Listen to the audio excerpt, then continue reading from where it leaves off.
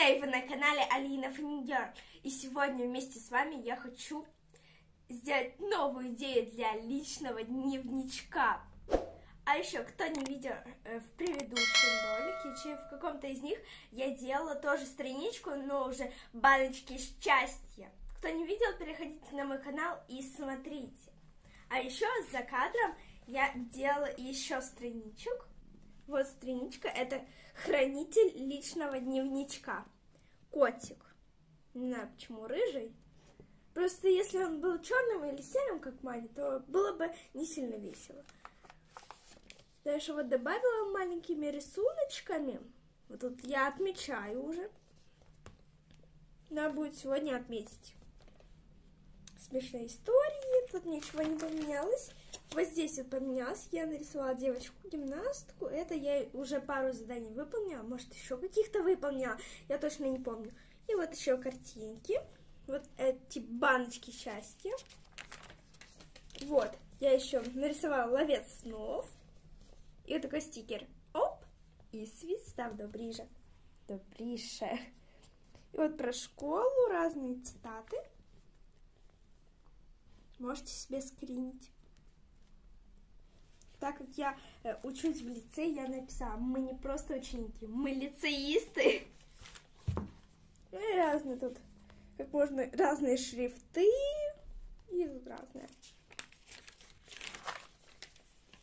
Тут я нарисовала трекеры разные. Трекеры здоровья. Точно. Я же сегодня не заполняла, надо будет заполнить сегодня. И вот такое я еще ее не доделала, рецепт счастья. Я ее сегодня не доделала. То есть вчера не доделала, буду доделать потом за кадром. Вот тоже я не доделала. Это набросок, будет покрасивее. Тоже за кадром сделала. А вот и страничка, которую мы будем сегодня оформлять. Это тема кактусы. Такие милые. Тут даже есть цитата. Или просто надпись. Мне кажется, она даже чуть-чуть новогодняя, потому что тут гирлянды нарисованы разные. Вот, сверху. Ну, давайте же скорее рисовать. Ребята, доставайте все свои личные дневнички, если у вас их много. Карандаши, фломастеры, ручки и много-много всего. Можно даже наклеек доставать. Ну, сейчас буду рисовать. Вот моя черная ручка. И я думаю, что-то сюда подложить, чтобы не копировалось. Вот, ребята, и тетрадочка, я ее подложу. И буду сейчас рисовать. Начну сверху вниз. Вот, начну с бантиков.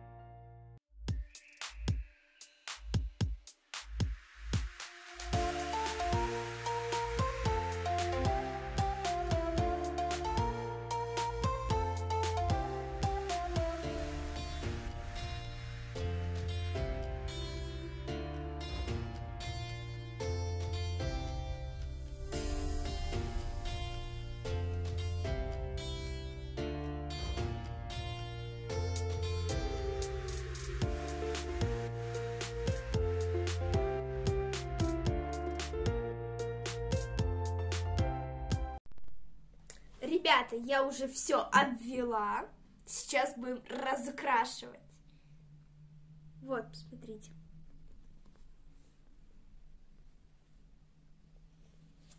Сейчас буду разукрашивать. Начну сверху, как обычно, в принципе. Вот, фонарики.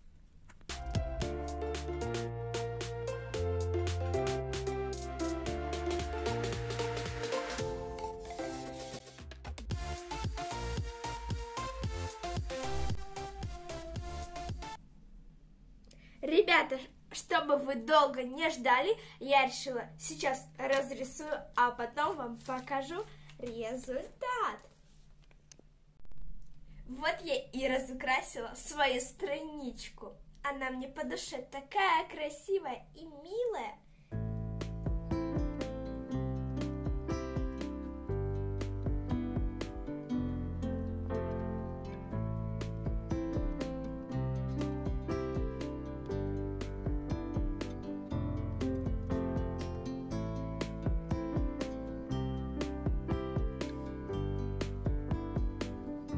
Ребята, а как вам эта страничка? Она вам понравилась? Напишите в комментариях. Или, может быть, вам понравилась совсем другая страничка. Всем пока-пока, до скорых встреч! Хорошего вам дня!